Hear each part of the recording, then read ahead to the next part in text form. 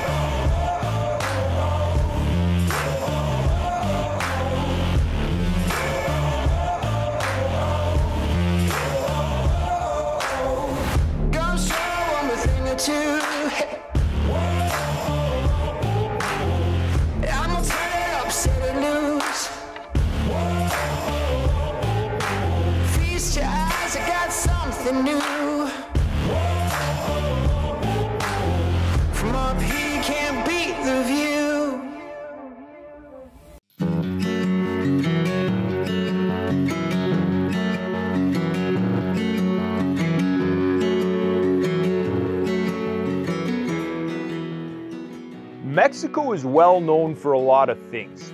It's got nice beaches, good tequila, and great tacos to name a few. But for me, one thing that did not come to mind when I thought of Mexico was the low hunting pressure and the abundance of wildlife. Northern Mexico is a hunter's paradise. If you're into hunting whitetail deer, mule deer, desert bighorns, or even javelina, and you're thinking about doing a trip abroad, it's definitely a place that you should check out. Now that we have Trav's deer all quartered up and packed out, the challenge for us is we don't have much time left to hunt, and so we're taking a risk and heading into an unfamiliar basin in hopes of finding some new bucks that we've yet to lay eyes on. Earlier this year, I got a really good tip by a seasoned Coues deer hunter who's telling me every time you're glassing after midday, you know, after that 11 o'clock mark, you should always try and glass into the sun. And what we found now is, he said that because the deer are going to be better on the shade side of the mountain or the hill or whatever the case. So if you're glassing into the sun, that means the shade is hitting the face that you're looking at. And what we found is, if you find a spot where you're glassing into the sun and the shade is slowly coming off, what happens is, after give it 20 minutes or so, those deer are gonna get hit by the sun. And then that forces them to stand up and move and find more shade. So we're finding a lot of deer, and they're just they're bedded, and then they're in the dark, and then the sun hits them, and then they stand up and then they move. So it's been working really well for us. But it does kind of suck because we're just getting baked by the sun all day. But hey, what do you do? I just spotted a pretty nice buck. 230 yards. Looks like he's a 3x3. He might have a brow tine on his left side. He's got some okay mat. Oh no. That was a pretty good buck. He spotted you and took off. Just now? Just now. It's a good buck too. How big? 230 yards. 3x3 for sure. Good mass. You'll see him on the camera there. He was at his ears. Good mass. Oh yeah? 3x3, and I think he had a brow tine on one side. Nice. Really don't have anything to really compare to as far as size is concerned. But this is a nice buck for sure. Ah, he's puny. He's puny. Make us feel better. There's a really good bedding area there with the sun going down to the south. That's all going to be shaded in right there. So it's like impossible to see in that shit too. So been looking. Right now it's still a little shaded in too, so it's hard to penetrate the canopy. Yeah. All right. Oh, is that deer right there? Oh wow, he's actually a pretty decent buck. He's got some mass on him. He's got double brows. Just gonna range him. What do you think he's at? Right now? Yeah, I'm gonna guess 330. 380. 331. 331, eh? Okay. Kind of Like he's got a pretty tall beam on the right. His G2's strong. yeah, his right side is really nice. Yeah, right there you can see Yeah, I see the busted. Yeah, you're right. Yeah. One broke. Oh yeah, that's funny. he's bare beam basically on Yeah, he's on just the got he's got his eye guard, and then he's got one busted tine. It's just like a side hoop. That's funny. Oh no, he's moving. Yeah, just get settled in. I'll keep my eye on him. Oh, there's another deer. Or is that him running? Oh, he's running away. That's alright, it ain't done. Sure, I'll come back. That doe is up here, so. So we're missing a couple other animals. We saw about 20 javelinas there kicking around down there. But a couple more things we're missing. We're missing coatimundis. Yeah, coatimundi, that's what it's called. I was trying to think of that earlier. And we're also missing cougars. Well, I'd love to see a cougar, to be honest with you. I don't believe I've ever seen a mountain lion in the wild. Last year we were here, Tom seen one, couldn't get it on camera, so it'd be real cool to spot one of them suckers. Are they like beige? Same color as deer, well, maybe a little bit more beige. Yeah. But actually they'd be kind of red. Reddish. Full of hog blood. Last year we heard pigs in the night screaming. I was like, oh, that cougar's is eating good. He's eating good. Well, speaking of eating good, let's go get some beef stroganoff, you old boys. That's right.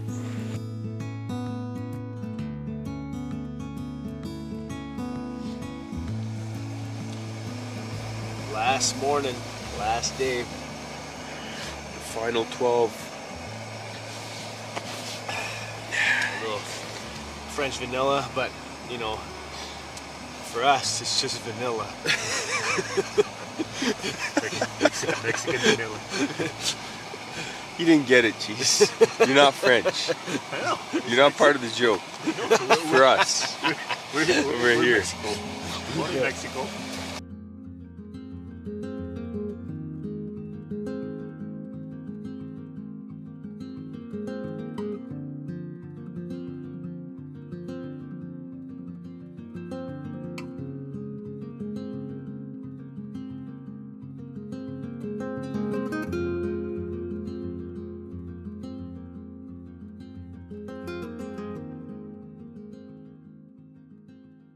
We just spotted a nice buck. There they go.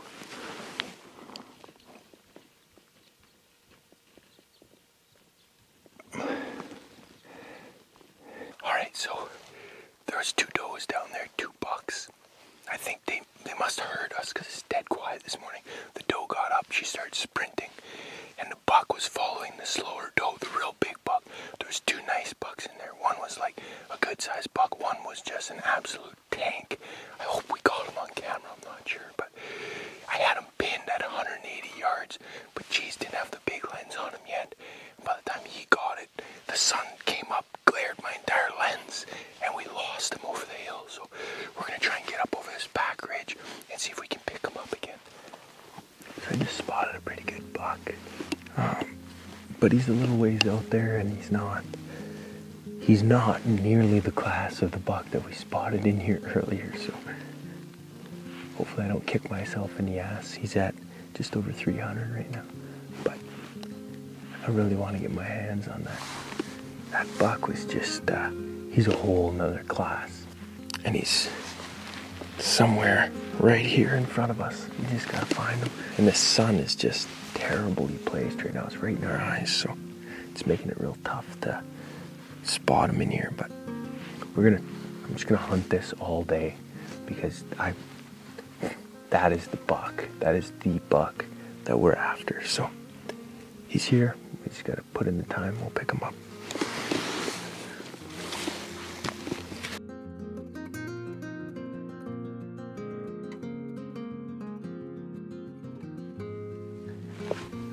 Found a couple more bucks.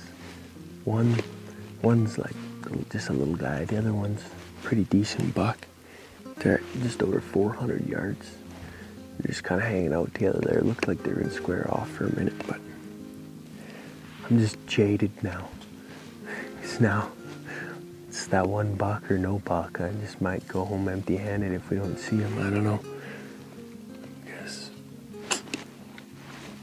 We know he's in here. We just gotta put in the time. We're seeing deer though, so that's good.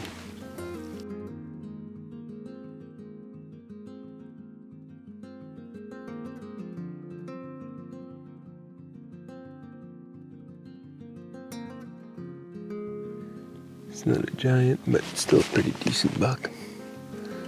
1, 2, 3. 1, 2, 3, 4. Oh yeah, he's rotten for sure. Tearing that shrub up.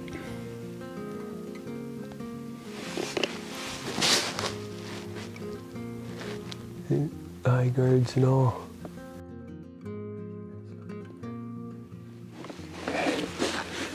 So, I don't know if this is our target buck or not, but he's a real nice, mature buck. I'm gonna take this deer. He's at right around 200. Set up on him here first.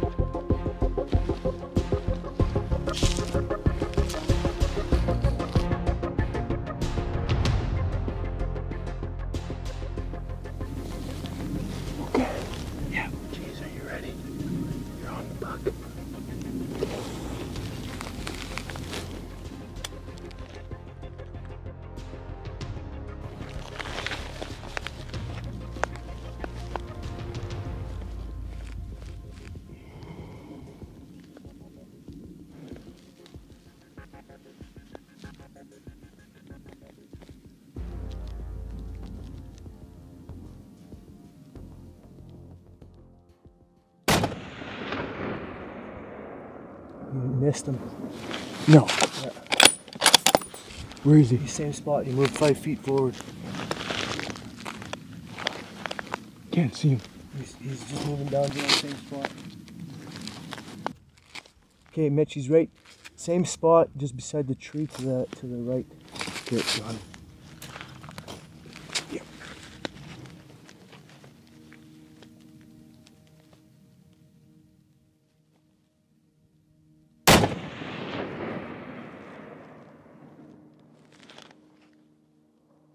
He's done. I hurt my ears. Sorry. I thought I was gonna fall off this cliff here. Holy smokes. I don't know how big that deer is. Chap's been the one behind who actually spotted him, but he looks like a stud. He's got some mass, he's got some height. I'm pretty sure that's the same buck that we spotted from earlier. He's down right there. Right there.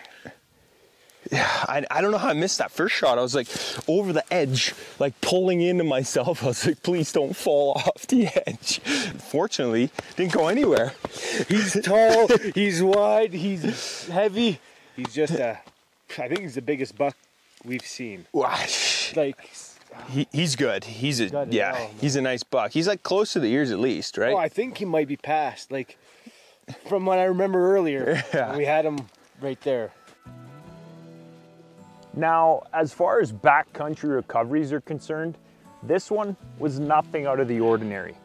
We had to make our way through a pretty large boulder garden and then drop down into a small saddle.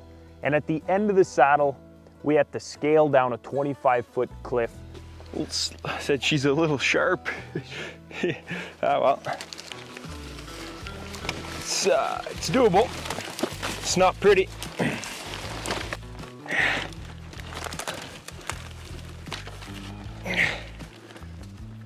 As I got down to the bottom of the cliff, I turned around to see Cheese slip off of the top and cartwheel down, hitting the rocks as he went down with his face and landing square on his ribs on a boulder at the bottom. What happened, Cheese? Broke a rib there. It fell off fucking. Fell off, bud. 20-foot cliff. You look pretty beamed up, man. Yeah, I need some ice over here for sure. What day of the hunt are we on, Cheese?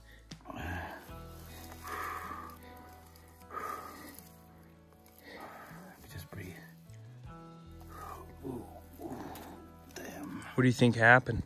I think I was trying to take care too much of the camera and I couldn't hug the wall. And I think I stepped with my right and then slip right there. I tumbled though. Yeah, you rolled good, man. You're up there where Trav is, just like boom, boom. You hit this rock.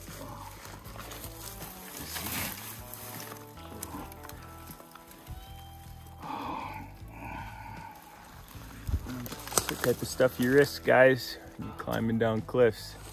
Shit can happen at any time. That was, I was standing there at the bottom. Nothing I could do. He just zipped right by me like a stone. Landed hard on some rocks here at the bottom. He did the whole 2 somersaults down there, Cheese. As you can imagine, with a fall of this magnitude, Cheese was pretty banged up. He had a big old goose egg on his head and he had bruised ribs. Fortunately for him though, he was able to walk out of there without any broken bones.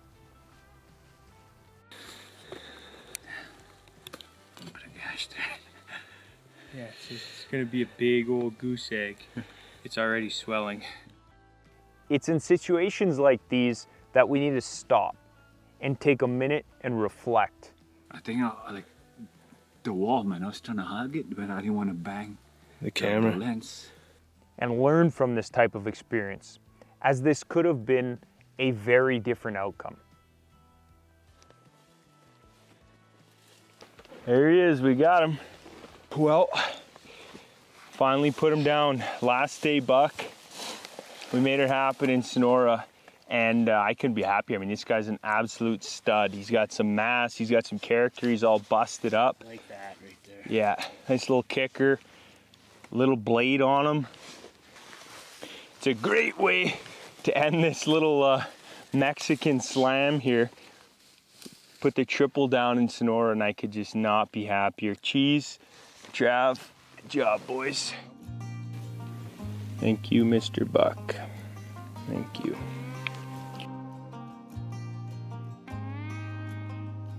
As the morning gave way to midday and the sun rose to its highest point in the sky, Trav and I made quick work of this deer. We packed it into game bags and let it hang in the shade for about an hour to cool down.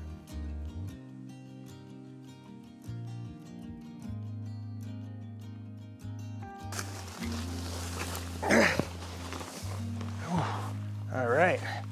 It's actually, yeah, it sucks, but it's not that bad. Definitely had heavier packs. Heavy packs suck no matter what. Cheers, gentlemen. See you guys on the other side. It was only a short 5-kilometer hike back to the ranch, and as the rocky ridges gave way to a sandy river bottom and the road came into view, my mind was already dreaming up ways to prepare a feast for all our new friends back at the lodge.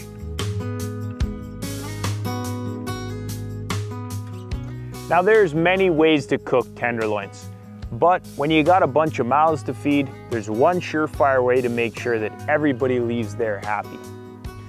You douse the meat in barbecue sauce, wrap it in bacon, and fire it on the grill.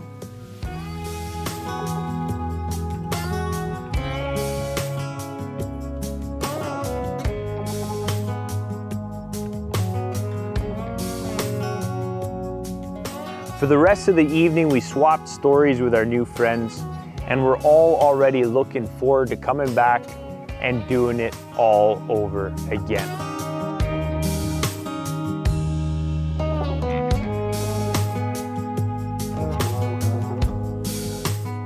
All right, everybody, thanks a lot for watching this week's show. I really hope that you guys enjoyed the series that we put together. This Coues series down in Mexico has just been phenomenal for us. I mean, Cheese got his first buck ever, Trav got his first Coues buck, and I downed myself, just an absolute stud today. So we couldn't be happier on our end, and I really hope that that came through and you guys enjoyed watching this whole series. So if you did, please show us a bit of love, subscribe to the channel, like the video, leave us a comment down below and let us know what you think of the video. All right, so that's it for this week. We'll see you guys on next week's show.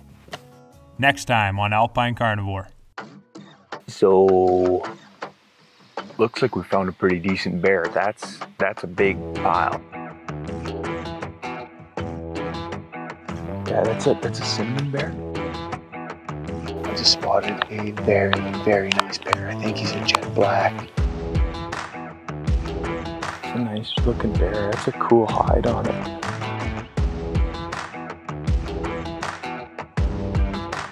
He's got the ridge. The bear, he just